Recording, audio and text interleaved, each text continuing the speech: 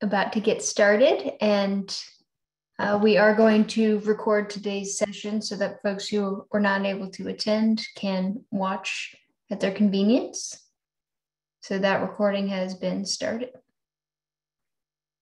Terrell, are we ready to go ahead and jump in? Yes, I think that we're ready. All right.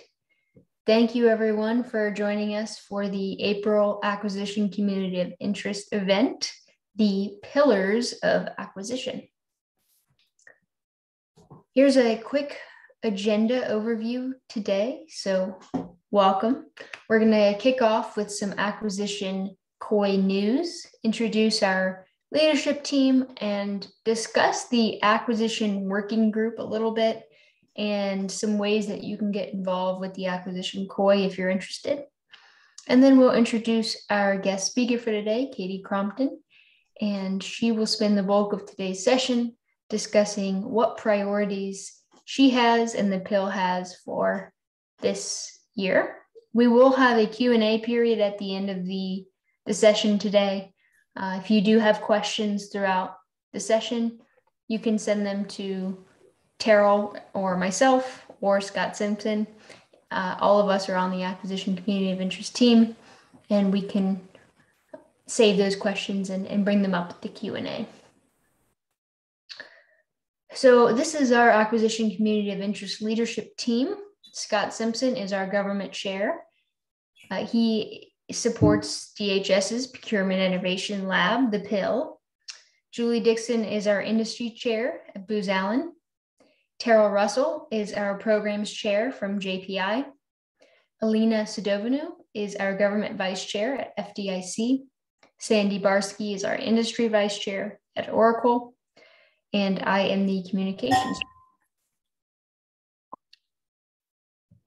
All right, so a few ways that you can get involved if you're interested. In May, our Acquisition Community of Interest is having an open member meeting. So this is a call to acquisition professionals, folks who are interested in acquisition innovation in the federal government IT space, and to talk about the hot topics. What is your agency doing? What acquisition innovation ideas have you heard that you're curious if other agencies are doing? So that member meeting is live, and we'd love to see some of you there. In June, we will have an event on solicitation best practices. So we have an event and then a white paper coming out related to that topic. So if you are interested in attending the event or participating in the white paper development, please reach out to the acquisition COI@gmail.com account.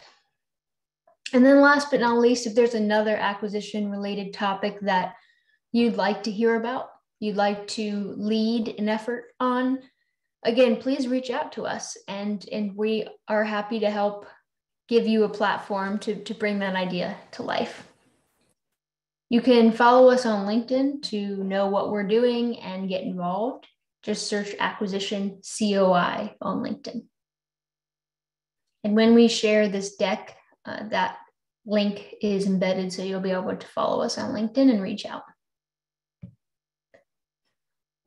So I mentioned the acquisition working group. So the acquisition working group is the government industry arm of the all government CSCRIM COP. So the working group is sponsored by Laura Stanton, Assistant Commissioner at GSA's ITC. Government chairs are Keena Coleman, Wale Kuhn, and Tom Smith. And industry chairs are John Amos and Michelle Moss. So this group leads this acquisition working group, which the goal is to bring together government and industry folks to discuss cybersecurity, acquisition integrity, really focused on the CSCRIM topic. So here are the group's objectives. And again, you can read a little bit more when we send the deck out. But we wanted to put this group in front of everybody today because there are lots of ways to get involved with this group. So if you're interested again in acquisition, if you want to volunteer and be a part of ACT-IAC, this is a great way to get started.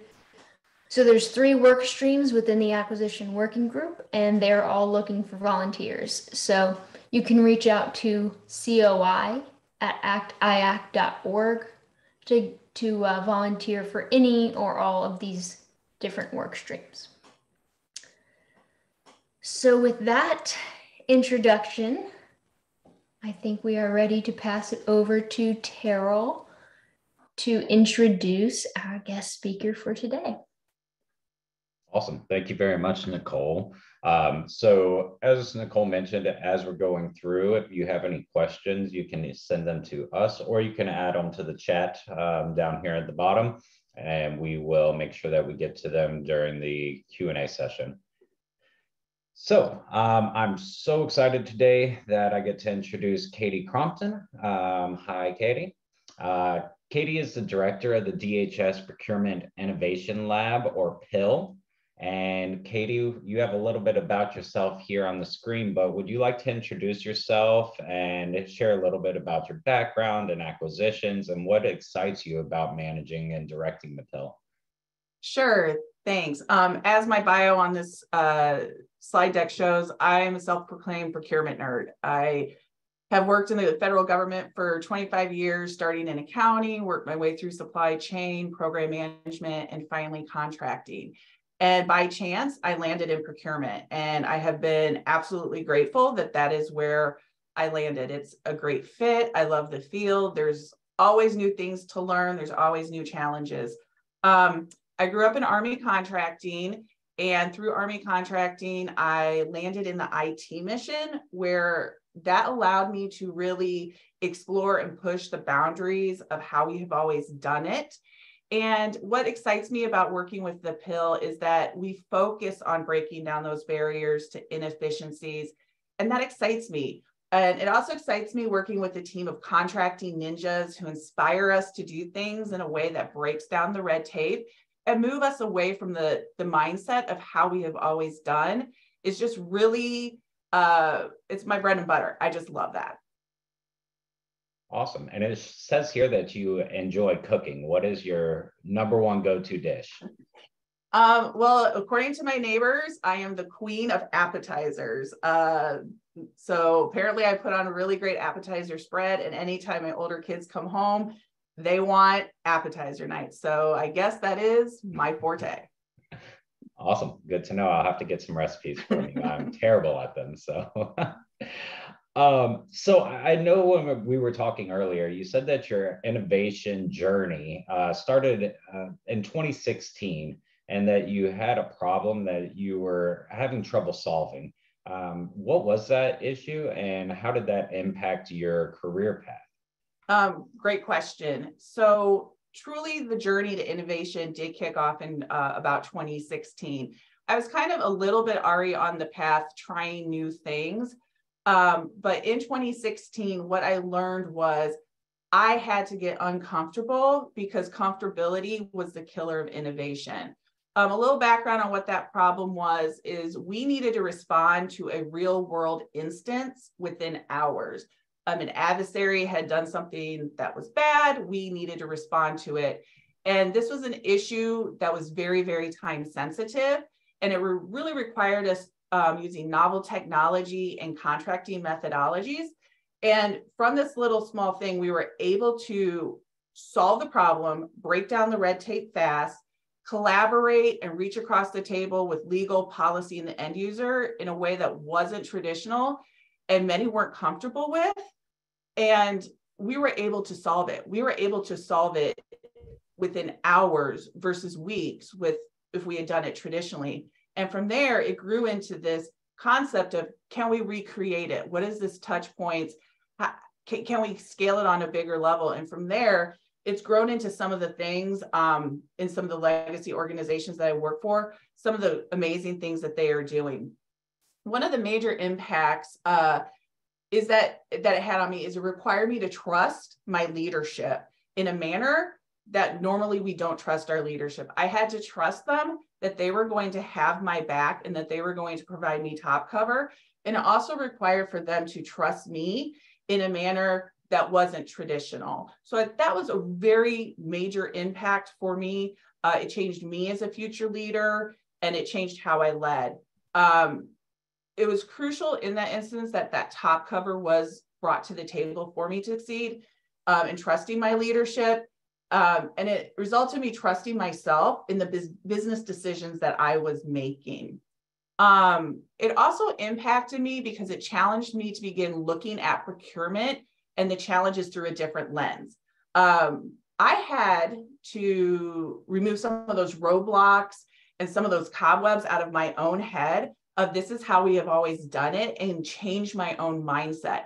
It really forced me out of my comfortability zone in a way that was very, very positive and proactive in where I started to go in my career. It also made me realize and notice the challenges and the roadblocks that we put in our own past, and in many ways in the acquisition community of how we make it harder for ourselves. So it inspired me to be a different leader, a different mentor who provided a space for others to innovate and be comfortable in trying new things. The individuals that have worked with me have that safe space to fail. Failure is not a bad thing. We learn from that. If you win a game all the time, you're not going to learn what's wrong with your defense in a basketball game. So learning and failing are very, very crucial to innovation. And it also started to make me look at my past and how I did some really great innovative things in the beginning of my career, but I wasn't necessarily bringing others along on that journey with me. And then I needed to share that knowledge, and I had to support others in a different capacity to allow them to grow. So really that one instance was a culmination of a career and put me on a completely different trajectory of where I needed to go as a contracting professional, where I needed to go as a leader, and where I needed to go as a mentor for the future generation in this profession. That's awesome, Katie. Thank you so much. You were mentioning a couple of times that you had to break down the roadblocks. And I know that innovation's often met with some degree of skepticism. There's that mentality, if it's not broke, don't fix it. Don't go out of your way to make trouble. How do you work to change the culture of the status quo and have that buy-in for innovation from the bottom up and the top down? Yes, it's not easy changing status quo. People don't like change. Every individual comes to the table with their own experiences and their own comfortability. And we have to appreciate that change and trying new things is not comfortable for all people. Change is hard, and that's being a human being, right? All of us in some sense and capacity, there's different situations where we can handle change well and others where it's not. Change is an emotional event, and that event impacts each person in a different way. And we have to appreciate those differences in order to address the skepticism or the challenges in our path.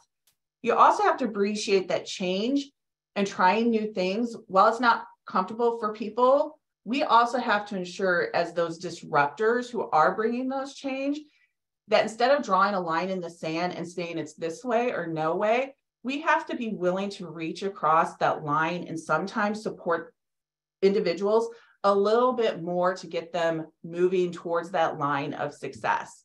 We shouldn't be building bridges. We shouldn't be building walls. We should be building bridges. And sometimes as we build those bridges, we really have to help others cross that bridge, and that's perfectly okay. It's important that you have to be willing to put your own ego and pride aside in order to bring others to address that mentality of it's not broke, don't fix it. I think everybody in the acquisition community can look and say, like, yeah, this isn't working, but how do I change that? And when we say it's not broke, so don't fix it, that's the killer of organizations. You can look in the private sector, and there's so many examples of businesses who focus so much on their line of businesses or what they were producing at that time that they failed to recognize that disruptors that were entering the market and ultimately made them obsolete. Think of video stores who failed to recognize online streaming, which was a huge disruptor, so they failed to change their business plan. retailers who focused on the big box mentality versus moving to an online retail platform, they've become obsolete. And we can do the same thing in the acquisition community as well. The best thing from a culture perspective to break down the barriers is top cover. Having leaders who recognize that it isn't perfect and trusting those in the weeds day to day who are delivering that product to the end user and the customer and the industry to solve the problem is huge. Knowing that you have a leader who is interested in solving the problem and creating a safe space for you to try and succeed or fail, and that's okay, is crucial. That you're not going to be in trouble, that it's not going to cost you your job. You know, there's very few things in the acquisition community that isn't modifiable or correctable and is based upon the business decision and the information that you knew at that time. And you grow from that and you move from that and you make things better going into the future. So those are just a few of the ideas that I have as far as like addressing the skepticism. And really the main area it comes down to is providing that top cover. Awesome. So to piggyback off of what you just said, you mentioned disruptors a couple of times, helping others cross that bridge. A lot of times we can be seen in the acquisition community as a disruption. We can be the cog in the wheel. How do you think that involving others outside of the 1102 community, say folks from the legal department or policy or the program team, how is involving them in the innovation process making people more comfortable with taking risk and creating a cohesive team? It's crucial. One time I had an interview and the question that they asked me was, should contracting get in the way of mission? Contracting should never get in the way of mission. Contracting is the enablement. So what do we have to do as that enablement to make the mission happen? It's so crucial that we involve all the stakeholders as we implement innovation. We just don't want to create another roadblock for ourselves. And if we fail to bring all those stakeholders into this process and into this innovation, then we're really just creating a roadblock for yourselves. I've worked with many legal and policy teams where the first time I sat down with them to share an idea or a new thought of how we could look at something, they looked at me like I had four heads. Like, I'm so used to people looking at me like I'm crazy. And I once had an attorney that every time I called them, they were like, oh no, what do you have for me now? Should I be scared? But in the end, I respected them. They respected me. We built relationships and we grew together. And as time went along, they felt more comfortable coming on this journey.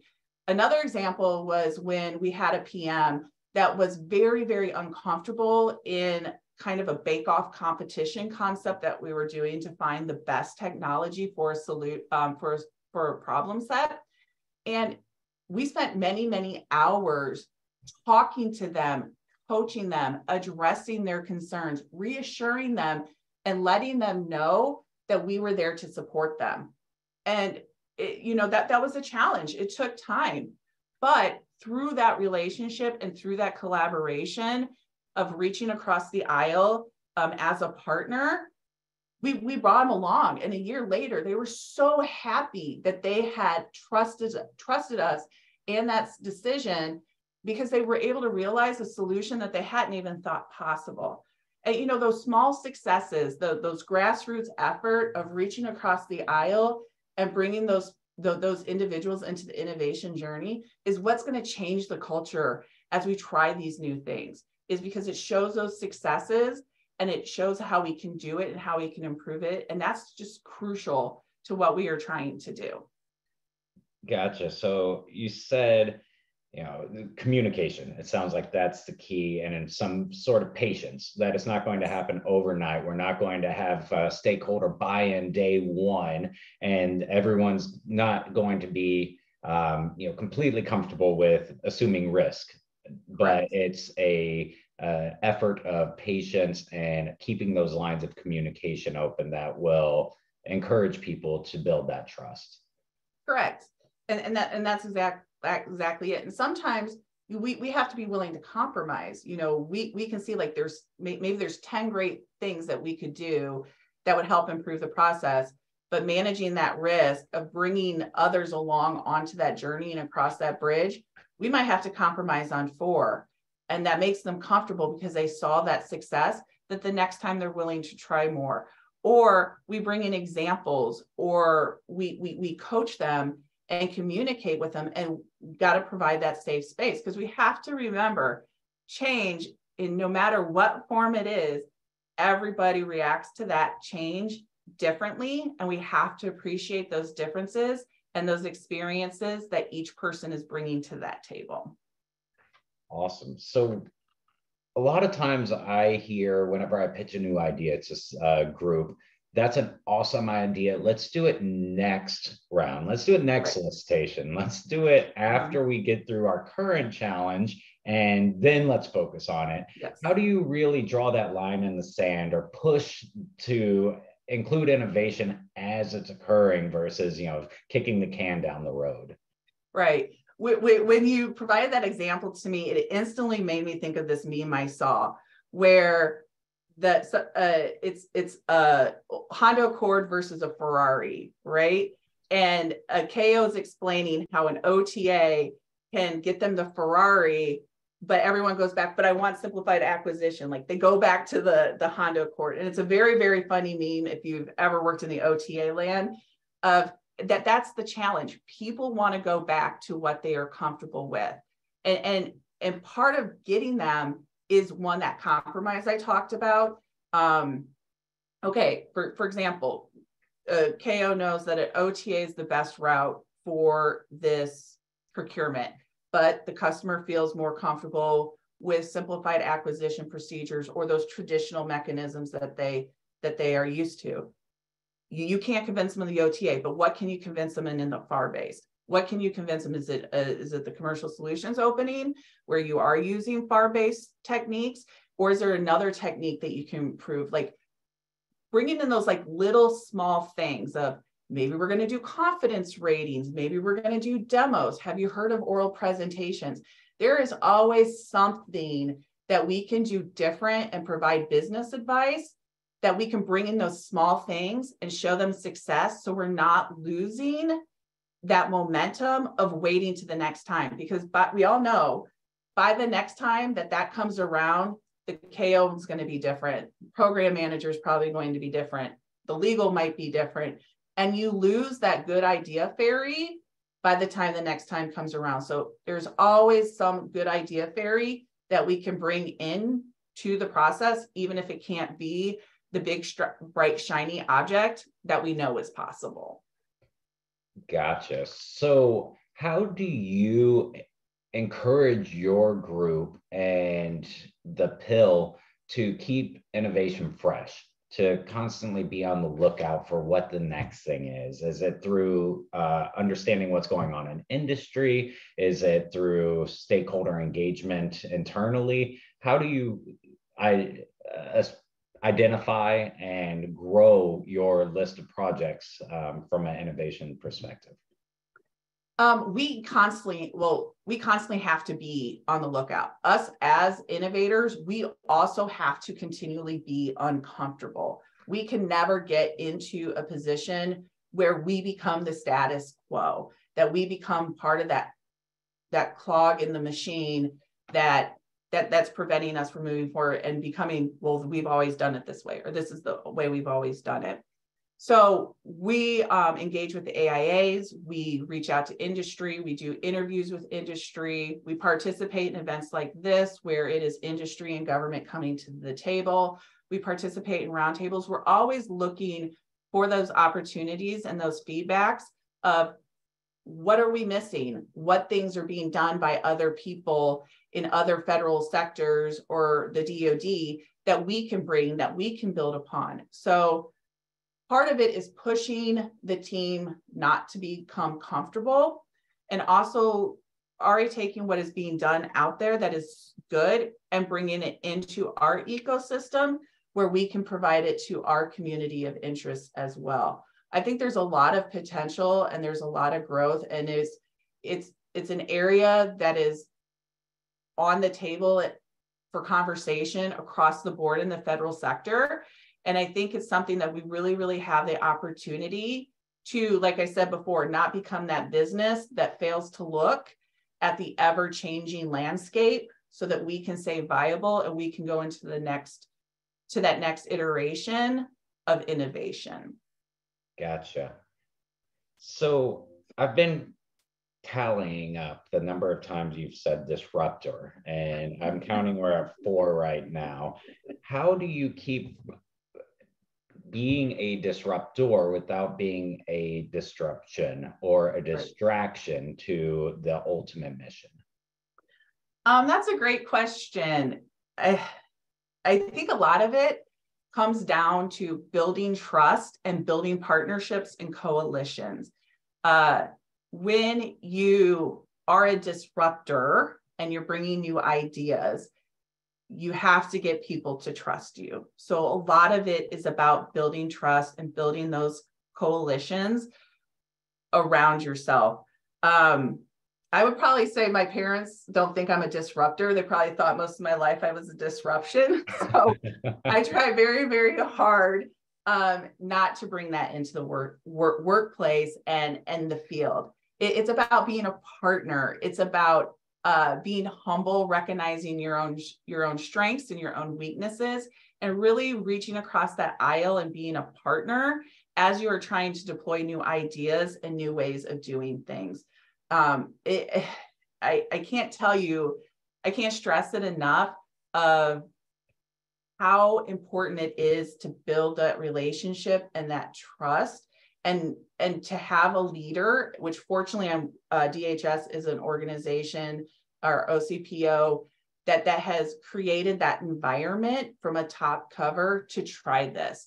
And that is so very important to support being a disruptor versus being a disruption. And the PIL is voluntary to participate in versus mandatory.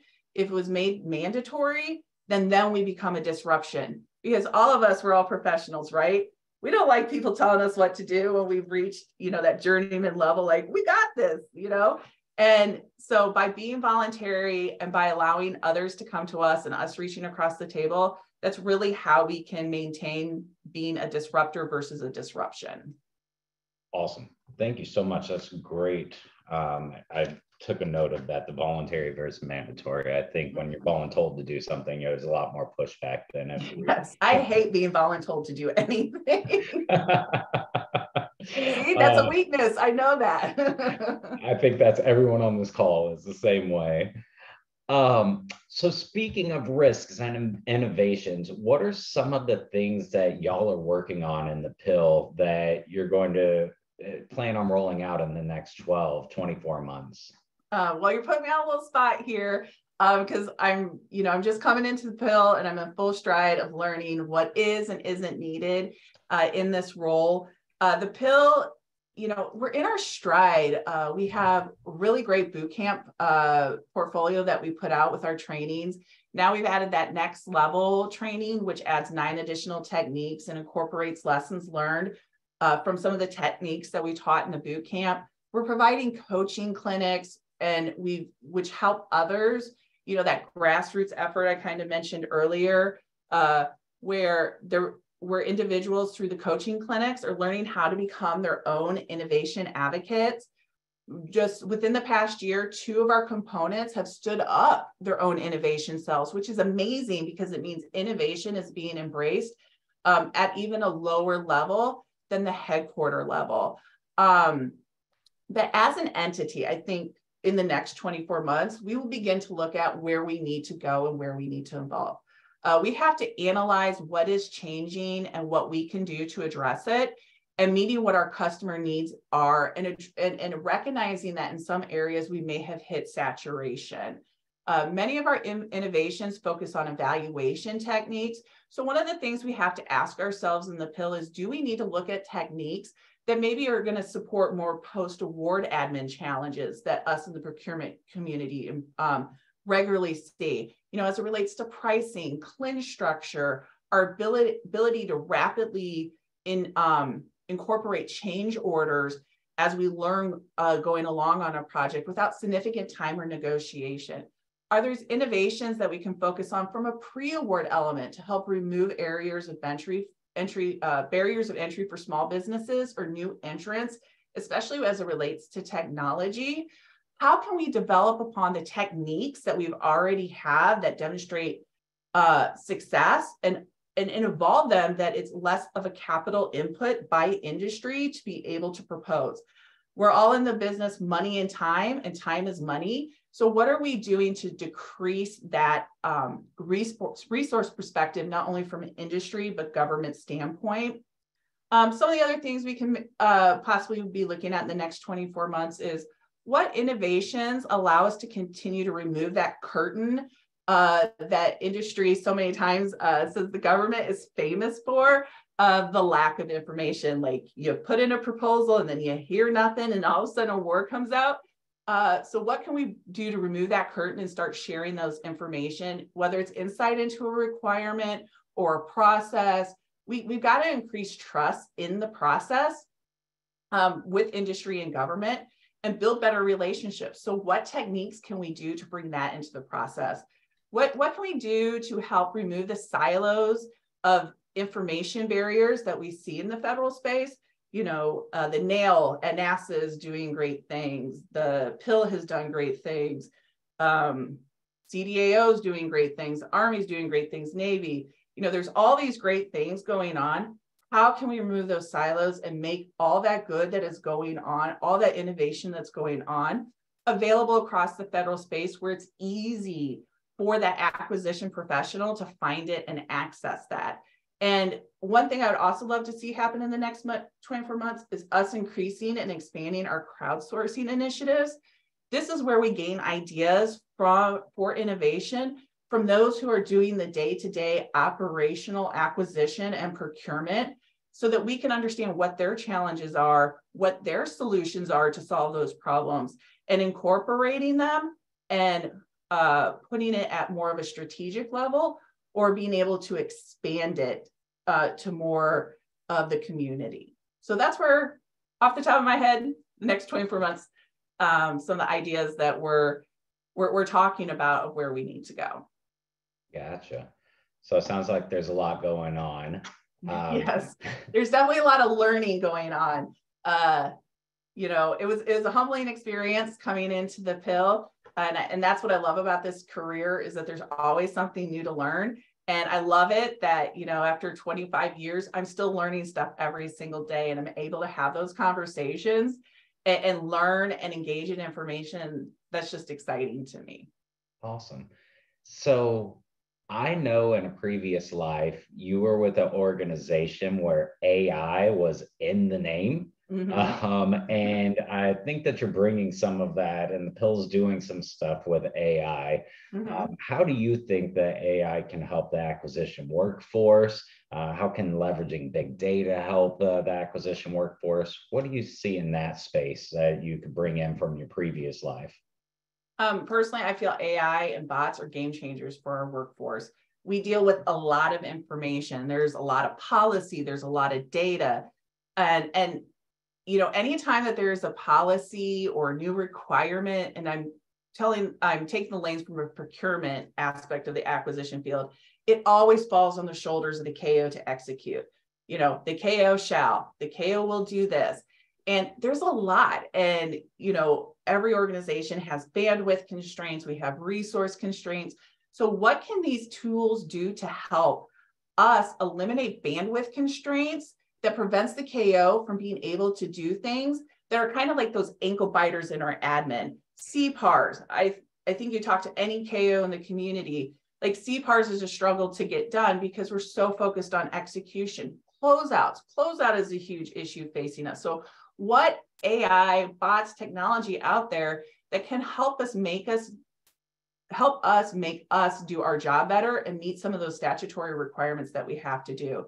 You know, I mentioned that we place such a focus on execution that a lot of times we're not able to do that continuous market research.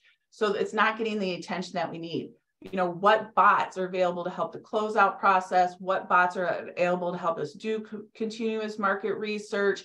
so that the KO and the acquisition community can have that best information at their hands while they're making the decisions and ensuring that they're completing all the paperwork that is required of us throughout, not only pre-award, but post-award. It's impossible in this field, whether you're on the execution side or the program management side, to know it all. There are so many regulations, there's so many policies, deviations, and it intrigues me is what can AI do and that technology do to help us be better, to know what is out there that makes it more efficient for us to lift and see examples of successes that allows us to make better decisions and not recreate the wheel or find synergies with other agencies who maybe have already solved the problem and offer us an opportunity to collaborate. You know, so many times we go and do something and then somebody goes, well, I've already done that. And so like, what can that technology and that machine learning help us find that information to help us do our jobs better and help solve a problem that we have facing us?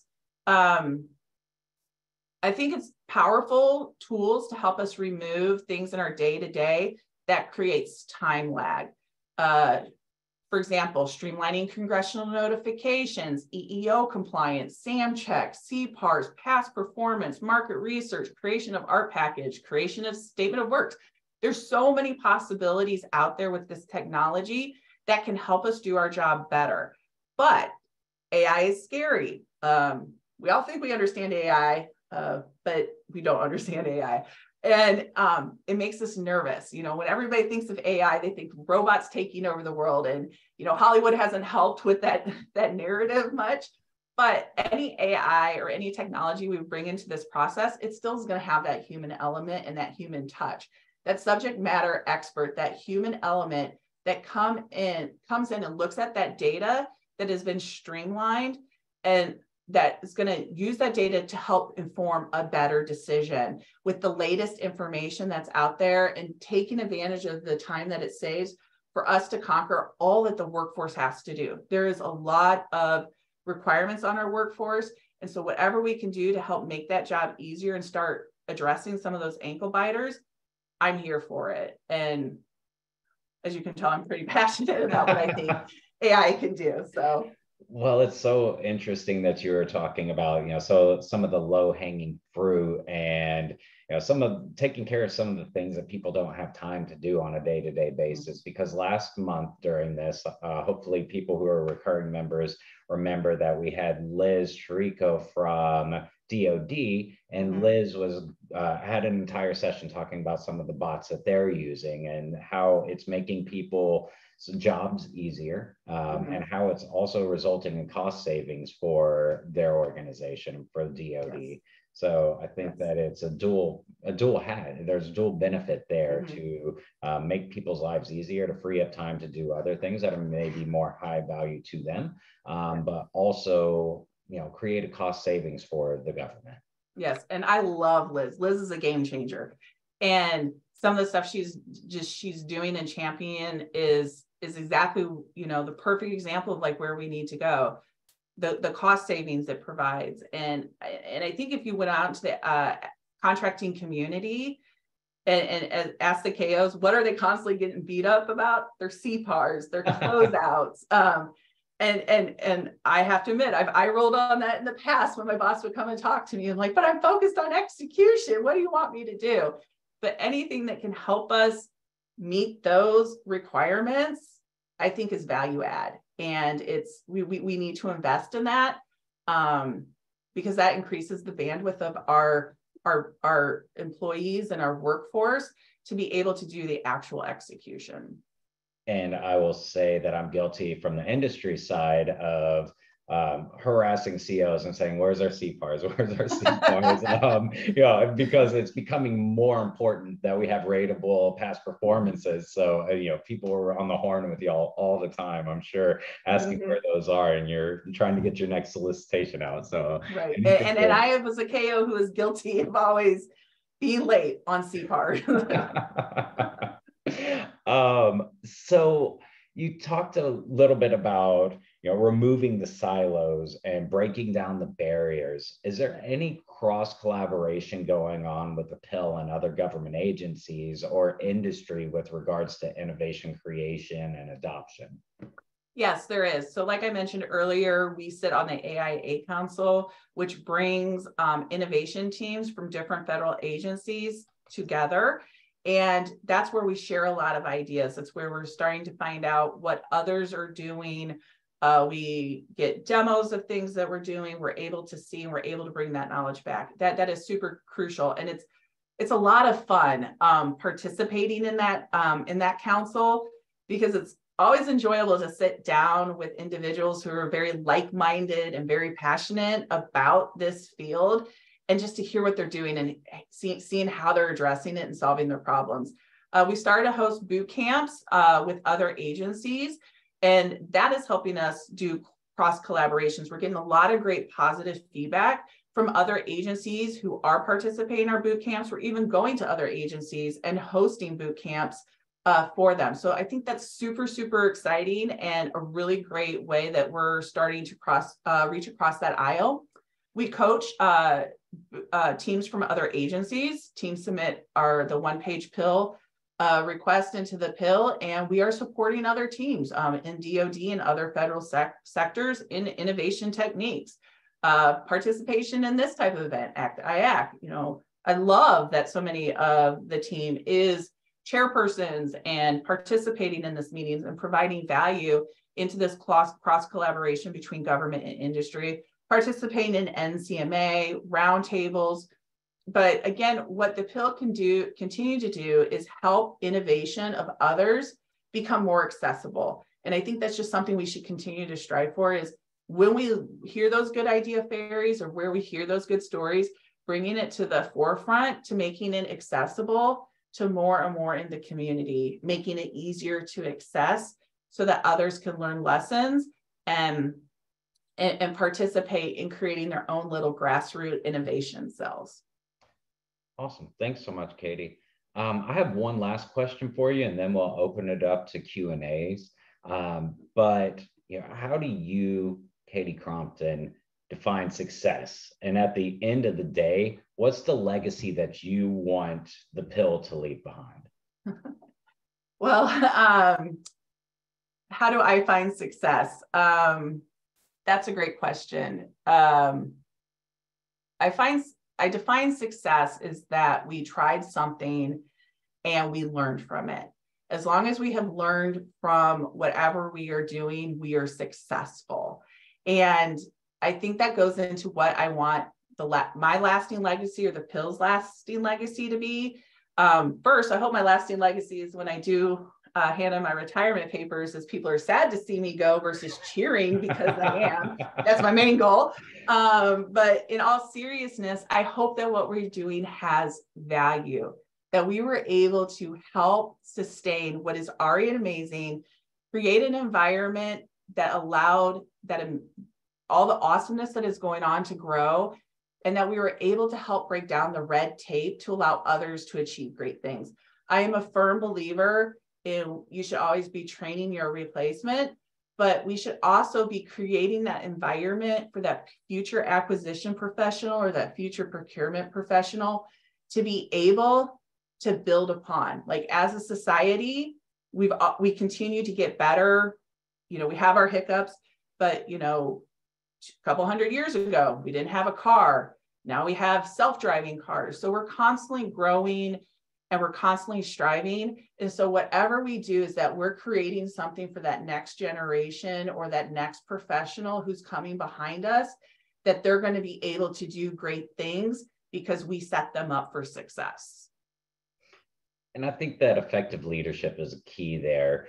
I remember as a young contracting officer, I would come to leadership with ideas. I think we can do this better. I think we can adopt this innovation. And if you get shut down, it can be demoralizing after a couple of times. And that's why you see some people leave the acquisition workforce, is that there's so much status quo. So talking about that effective leadership and how that can stimulate continuous process and improvement and innovation adoption, I think is absolutely spot on. Yes, it's crucial. And so many times I have seen where really great ideas have started because you had the acquisition professional, end user, legal, like everybody on the table, and leadership supported it, and leadership changed. And then the new leadership came in and didn't support it, and it died. And so that is why it's so crucial to create that foundation to grow those leaders, to grow those professionals, that they can have that space to share those ideas. And even if it's an idea not accepted at that time, that they know that they were heard and that they feel comfortable coming with that next great idea that they want to implement. Awesome. Well, thank you so much. I do want to open it up for the last part of the discussion to folks' questions. I do see one question that we received.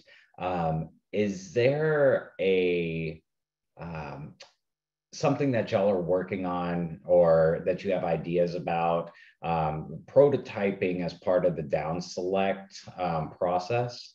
Mm-hmm. So go ahead. Yeah, so I've had that not here at the PIL, but I had that in a former life where we did do prototyping as part of the down select process and then bake those two prototypes off against each other. And there was great success in that because it, one, allowed us to see how it was solving our solution. It had a low cost of barrier of entry for industry. It had low cost for us to know if something worked or didn't work before we invested a lot of capital and a lot of time into it. And then by looking at those technologies, putting it into the environment to solve our problem, we were then also to get better insight into what do we really want from tech data rights? What do we want full GPR? Do we not want full GPR? We saw that this technology solved this problem and this technology solved that problem.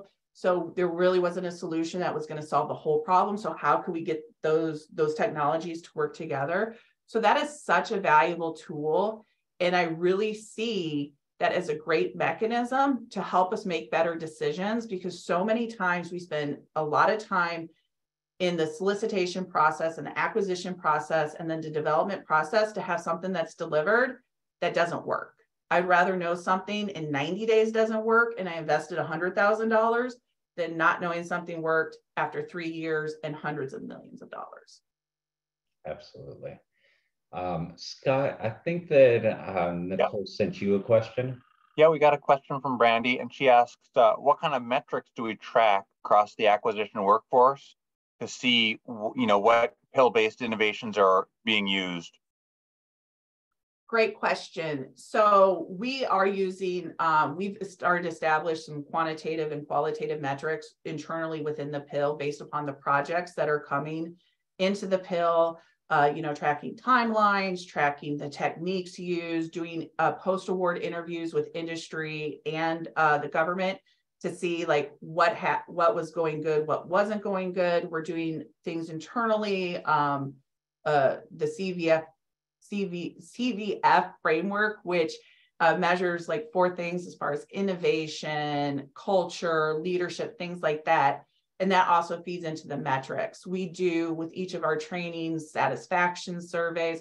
So we're gathering a lot of information and we're using this tool to kind of help us compile those metrics to help us better make decisions going forward as far as what techniques we're going to use, what is working, what we have kind of reached saturation. We're kind of starting to see maybe like a downward decline in some of our trainings and some of the stuff that we're providing because we've gotten it out to such a wide audience. So where do we need to go from here? So we are doing that.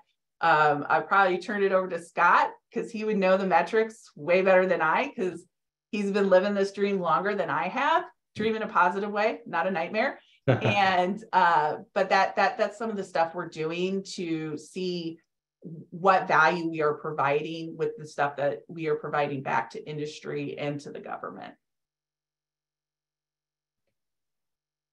Awesome. So I see another question here is, how are y'all leveraging innovations that are happening in industry to help the government acquisition process?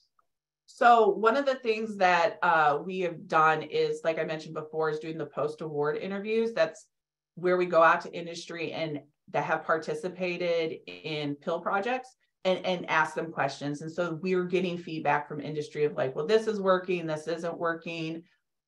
We are bringing industry in. We now have boot camps that industry can attend. So that is helping us get valuable feedback from industry into what we're doing and getting insight into like, we're saying these things and we're believing these things, and industry is coming back and like, oh, it doesn't mesh. Not a PIL example, but an example from a former life is, you know, we were getting feedback from industry of, hey, it takes you guys forever to go through your legal review processes. Mm-hmm. And so, or just processes and reviews. So we went out and we looked internally in our own reviews and we streamlined them, and we went back to industry, and industry's like, wait, now you're moving too fast. So I think it's that we need to constantly be looking for that feedback and listening to industry of what they're doing so that we can start to incorporate it and refine our processes and innovation. But we are really bringing that olive branch out to industry and saying like, hey, tell us what you have going on, because we're here to listen and we would love to incorporate it and learn from you. It's about crossing that aisle and communication of how do we get better together. Awesome. So that leads to another question someone has is, how do folks reach you? How, if there's questions or comments or a request for follow-on dialogue after this meeting, how can folks reach out and connect with y'all? I am not prepared for that answer, but I'm going to turn it over to Scott Simpson because he knows it by heart, and I blanked on how you can reach us. Scott, over to you. If you want to reach us, you can always email pil@hq.dhs.gov. And we're happy to have a conversation and even to provide some coaching. We also have industry boot camps coming up. We've got an industry boot camp coming up on May 4th, if you'd like to attend. And we have an industry boot camp, the next level, coming up on June 6th. So this is the first time we've ever offered boot camp, the next level, to industry. So if you're interested in either one of those, you can send us an email and you can sign up via regular industry partnerships. Awesome. Thanks, Scott. Thanks, Katie. I will pause and let anyone get their last questions chatted in.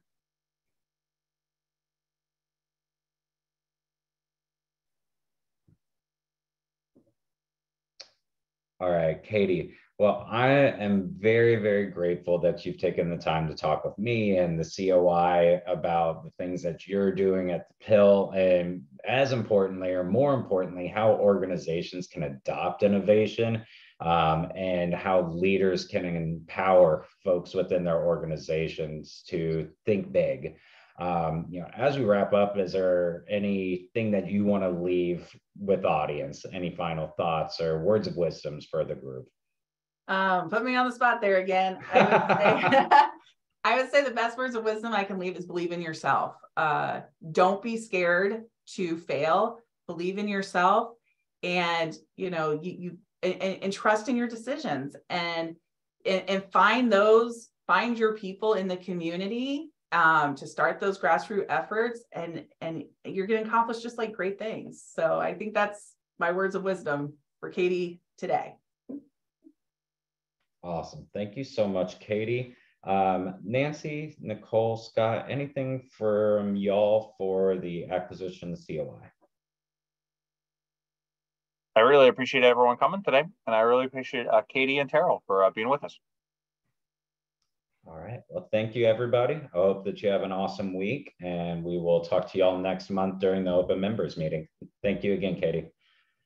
Thank you so much. All right. Bye now.